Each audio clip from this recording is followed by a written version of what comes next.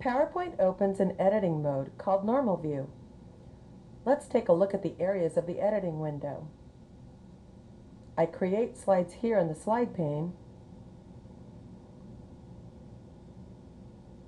and this is the notes pane, where I'll type notes that I'll want to refer to while I present.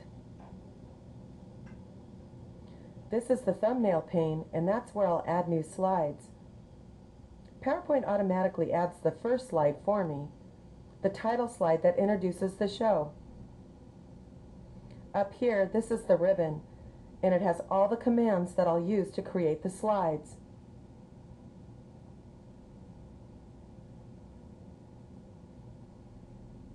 The slide that I've selected in the thumbnail pane is the one that displays over here in the slide pane.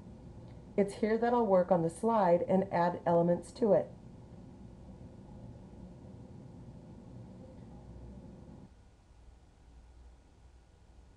This default slide is added when I start a new presentation, and it's called a title slide.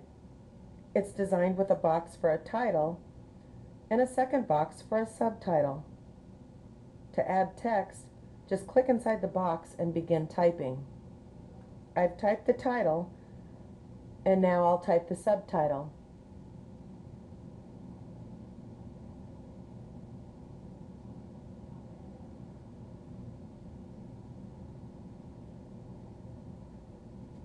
Now I'm ready to add more slides.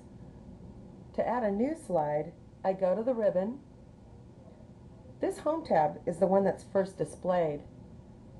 In the Slides group, I'll click the New Slide button.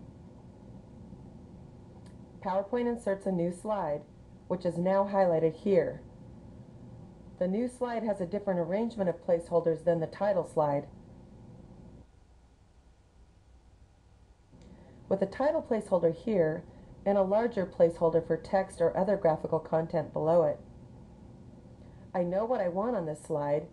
I'll type the title, and then in the larger placeholder, I'll add my core values as a bulleted list.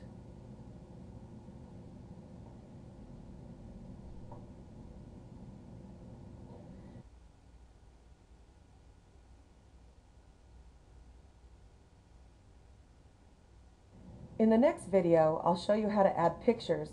I'll discuss the possibility of using fewer words and a simple image on your slides, saving the majority of text for your notes pages. It's a clever, less complex method to use to present your message in PowerPoint. So I'll insert another new slide. Note that because my most recent slide is selected, PowerPoint will insert the new slide right below it.